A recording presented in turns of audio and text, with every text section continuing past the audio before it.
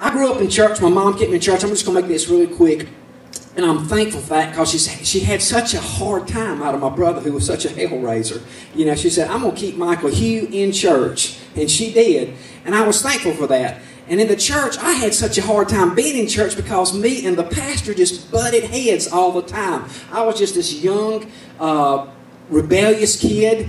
You know, I just didn't go by the rules. I loved God. I wanted to be at church, but I just didn't fit the mold as everybody else. Being, you know, I was just a knucklehead. And, you know, and he was always cracking on me all the hard time. He was always giving me such a hard time. But I'm thankful for that.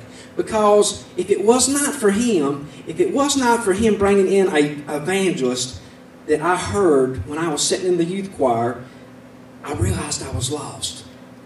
And I needed Christ in my heart. You know, I went down before to get baptized. Didn't mean a thing. But when Christ came in my heart, I cried. I must have cried for 2 hours. I mean, it was emotional for me. I mean, 13 years old, I am weeping. The whole youth group got saved that night. It was unbelievable. You know, we got saved that night. I was never the same. I was never the same. Christ was alive in my heart, and He talked with me. The Holy Spirit, He talks with you, and Christ comes in, man, He starts leading you and guiding you. Your whole outlook on life changes. But I was young. And I can remember getting baptized the second time, and the preacher, he was always giving me a hard time. He says, Mike, you can't be making this a habit.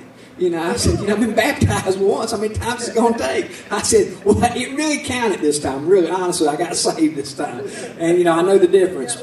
Yeah, at one time. But then, you know, as I was going through high school, my dad ran a beer joint.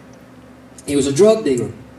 And so I had that part of my life I had to deal with. Coming from a broken home, you know, my mom and dad didn't live together. I knew my dad. People liked him. He was a good guy. I could probably count on my hands the times that I was around my dad as a kid. I mean, he was around. I knew he was around. But, you know, I just never did. As a young man, you're always trying to make that connection with your dad. And I'm sure it's the same way with the girls and different things with their moms or their dads and stuff. But for a guy's always trying to make that connection with a man, with an authority figure. You know, and it just wasn't there.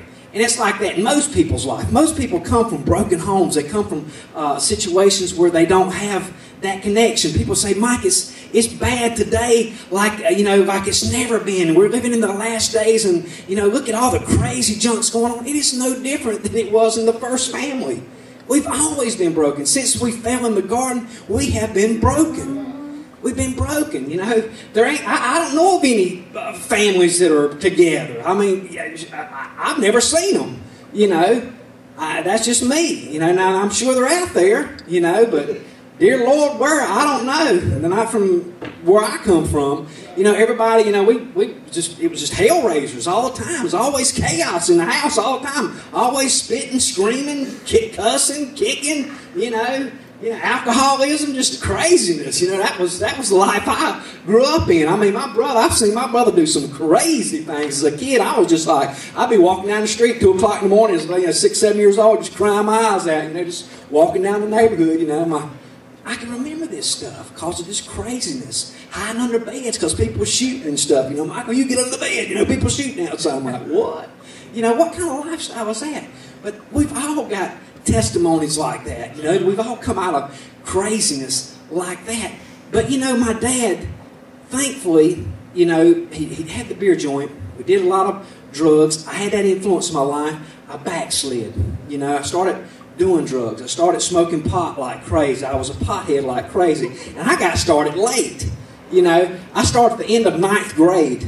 And I was behind. You know, 9th grade, man, you're a late bloomer, ain't you? You know, we've been doing this since 6th grade, you know. I'm like, who are these kids I'm hanging out with? You know, this is craziness, you know. Smoking cigarettes and everything else. I never did smoke cigarettes, but I was a pothead. All the way from the end of 9th grade. Now, I know this is a crazy testimony, but this is just my life.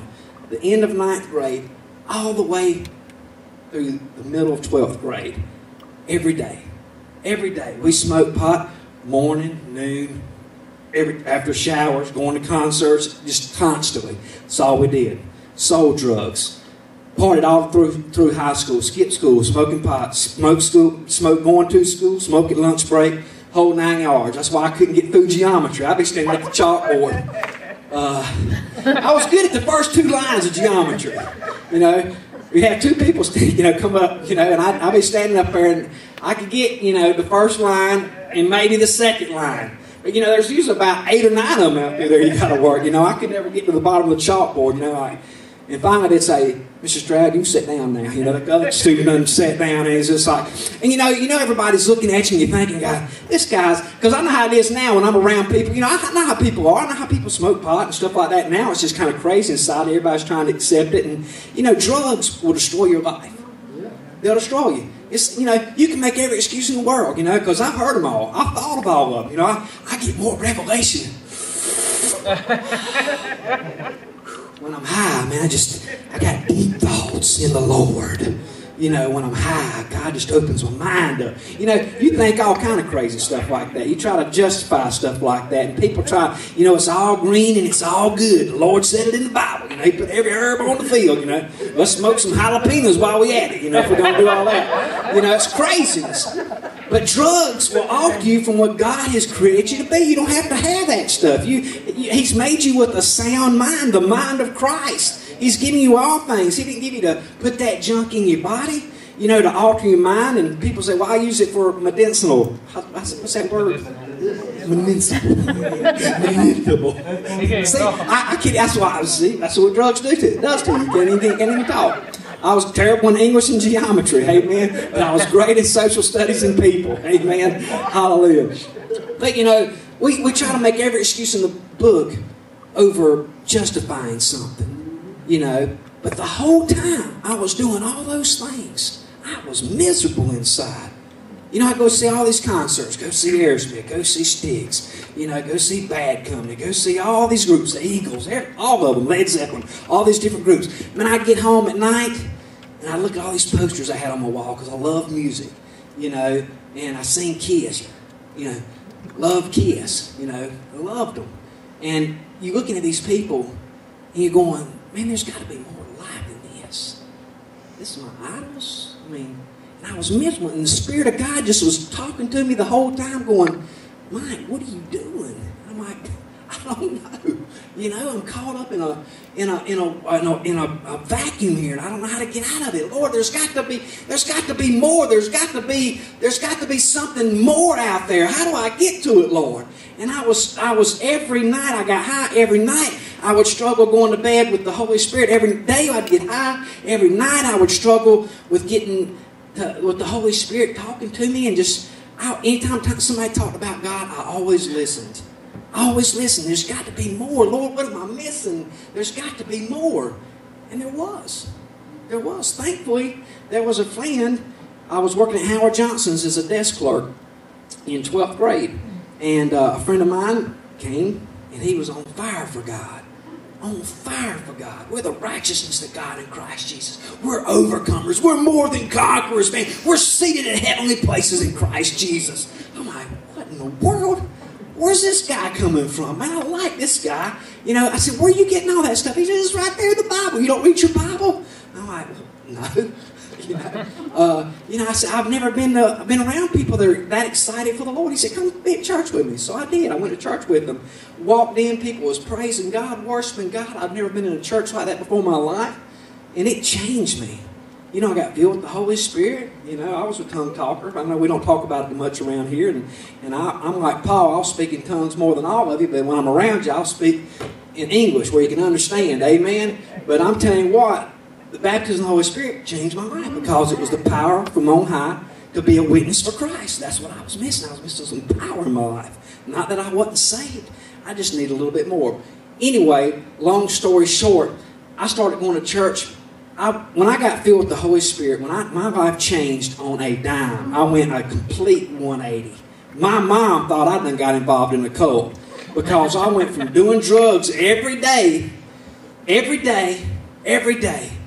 to witnessing for Jesus, praying, reading the Word of God nonstop, 24/7. Honest to God, we did that for a year. That is no lie. I was so on fire for the Lord, so hungry for the Word of God that it changed my whole life. And I was so on fire for God, I didn't even go back to graduate school. I'd already passed all my credits and had my caps and gowns and everything else. And Mike, where'd you go? Most people drop out of school because, no good. Man, I was so on fire witnessing for the Lord and doing things for God, I was actually dropped out of school. That's crazy. I know that was not wisdom. Thankfully, I had a pastor that had some wisdom, and he reeled me in and said, Mike, you got to get your diploma. And I did. But, in the meantime, I was so on fire for God. Man, God was moving. God was moving. I started praying. I think, man, if you could pray 5 minutes, man, you were super spiritual. 5 minutes, man, you're on fire. We would pray for hours, me and this guy. Hours. Read the Word of God from sundown to sun up, drinking coffee, reading the Word of God. That is no joke. Got so full of the things of God, and man was passing out tracts. We go to church, and you got any tracts to pass out? Yeah, we think we got some tracts back here. They open the closet up.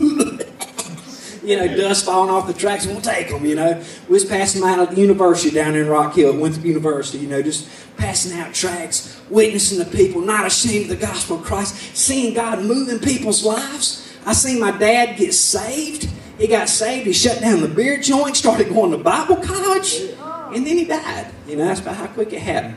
First song I ever wrote, y'all heard it, Daddy's Song. The first song I ever wrote was about my dad.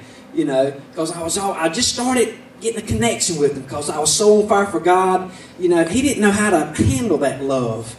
Because when me, I love to love people. And that's I don't know if it's like raised by my mama, but I just call me a mama's boy like Mr. T. Mr. T said, we need more mama's boys out there. And it's true, man. We need some people that's in touch with their feelings. So many people are macho these days, man. They can't reach out and be honest with their emotions of what's really important. Now, I'm not talking about being a pansy. I'm not talking about being a candy.